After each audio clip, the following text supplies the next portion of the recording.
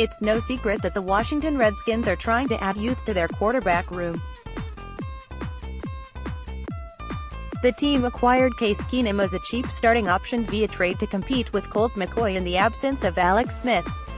However, all passers on the team are over the age of 30, so the team is looking to add a quarterback of the future at some point. So far this offseason, the Redskins have done a lot of work on the rookie quarterback class. Recently, they have met with Drew Lock and were tied to Dwayne Haskins. But for the past few months, seemingly every quarterback set to see his name called during the draft has been looked at by Washington. A name that the team has also been tied to is Josh Rosen. While some have recently seemed to discount them in that race, ESPN's Chris Mortensen pointed out that the team still may be in on Rosen if the Arizona Cardinals select Kyler Murray with the first pick in the draft. One team that has been somewhat forgotten in the Josh Rosen talk, should the as Cardinals select Kyler Murray, is the Washington Redskins, who are doing genuine due diligence on top rookie QBs despite acquiring Case Keenum. Chris Mortensen at Mort Report, April 2, 2019. This is an encouraging development. Rosen was a top 10 pick last year but struggled to get going in Arizona.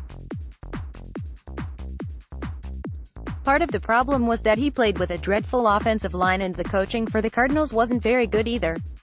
Rosen has the tools needed to be a franchise quarterback in the NFL. He has arm talent and good accuracy.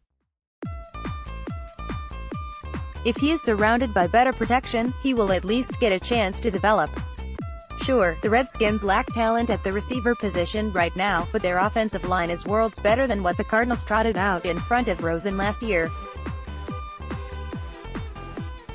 If the Redskins traded for him and invested some mid-round draft capital in pass catchers, Rosen would at least stand a fighting chance as a starter. The question about getting Rosen is, what would the cost of acquiring him be?